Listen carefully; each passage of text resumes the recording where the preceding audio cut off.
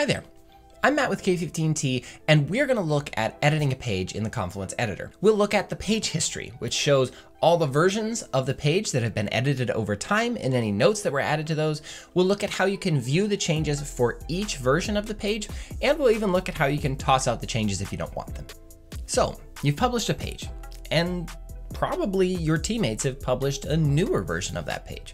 That's great. So how do we get a look at all these new versions? Well, we come over here to the More Actions menu and select Page History. So in the page history, we can see all the past versions of this page, as well as the current one. And we can also see who made changes to what. You could hit any one of these versions to get a better look at what did that version look like back then. But maybe you're thinking you want to compare the current version and, I don't know, a past version to see what has changed over time. So you can select two of those and click Compare Selected Versions. This will bring up the version comparison area where we can roll through and see those things that have changed, those things that have been removed, and those things that have been added. You can compare any two versions, and this is really nice for picking out those tiny changes to make sure that the content that you're publishing to everybody in Confluence is the content they should actually see. Once you know what is in a version, you might want to very quickly delete it. Maybe you're like, nah, we don't need that anymore. We actually want to revert to the previous version. So you can come to any version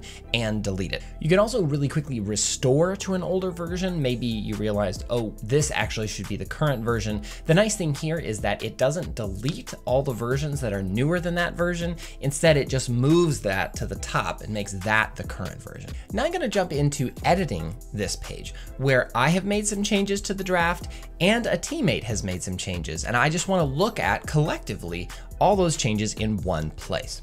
You can go into the More Actions menu and see that we have an option to view those changes. So here you get a small report of what's been added, what's been removed, and what has been changed formatting wise. Also, when we publish the page, we can add a small note in the page history saying, here is the second version of the page and here is the thing that we changed. So we can go to the More Action menu and select Publish with Version Comment to add that comment right there in the page history. There are also situations where we go in and edit pages, but we're just fixing small things like typos or formatting. So you can go to the More Actions menu and select Publish without notifying watchers.